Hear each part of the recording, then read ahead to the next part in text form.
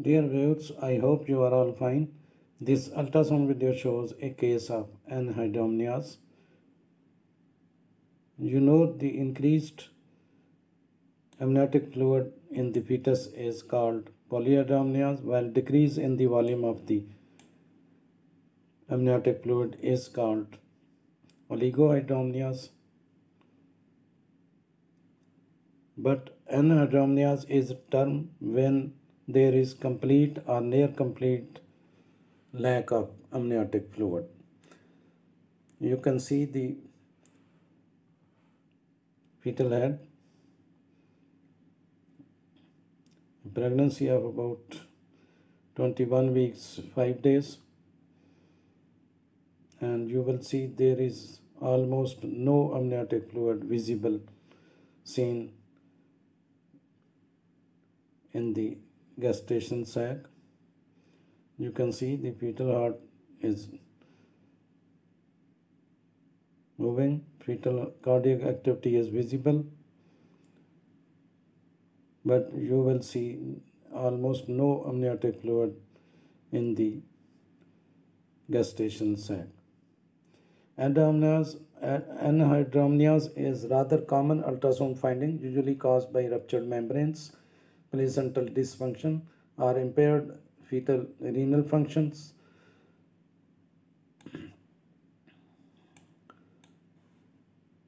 The amniotic fluid index AFI is normally 7 to 25 centimeter.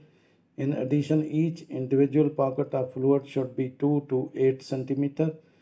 Fluctuations outside of this range define oligohydramnios, too much, too little amniotic fluid, or polyhydramnios, too much amniotic fluid.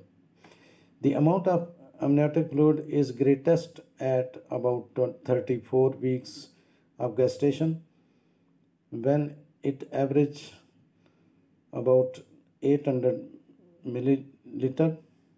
About 600 milliliter of amniotic fluid surrounds the baby at full term, that is 40 weeks of gestation. An ultrasound examination can diagnose either too little or too much amniotic fluid. Doctors commonly measure the depth of the fluid in 4 quadrants in the uterus and add them up. This method of measuring amniotic fluid is referred to as amniotic fluid index AFI.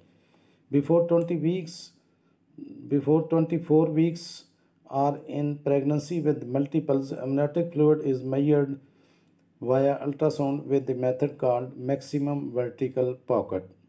The ultrasound technician will scan the uterus to find and measure the single deepest pocket of amniotic fluid he or she can. A normal measurement is 2 to 8 centimeters. After 23 weeks, fetus doesn't need the amniotic fluid so much, so low level of fluid may not be a problem in itself, but if the low levels are due to the water breaking, then there is a risk of infection. You can find some important information in the description of this video. Rather, there is some interesting information you can see in the description of this video. Thanks for watching. Please subscribe my channel if you do like